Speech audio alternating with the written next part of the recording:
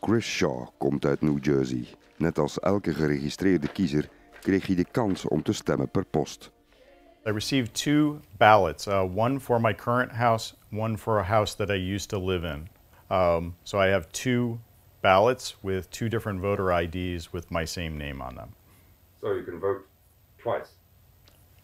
Yes, I could vote twice. Would that be accepted? I believe it's illegal.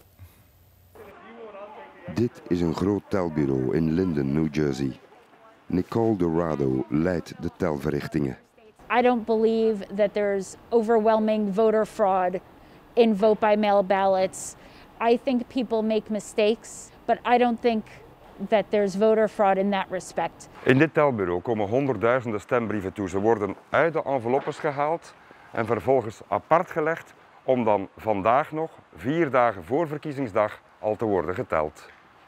Nicole Dorado heeft 50 mensen aangenomen om al het werk te verrichten.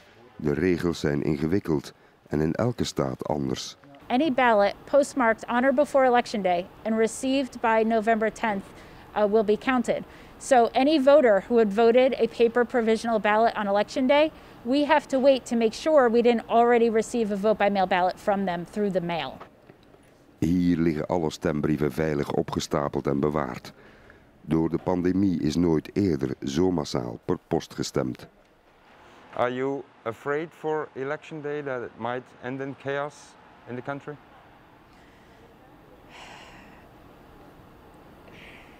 I honestly don't know how to answer that question, except to tell you that election officials nationwide are working really hard to make sure that we run a fair and transparent election. That's our job.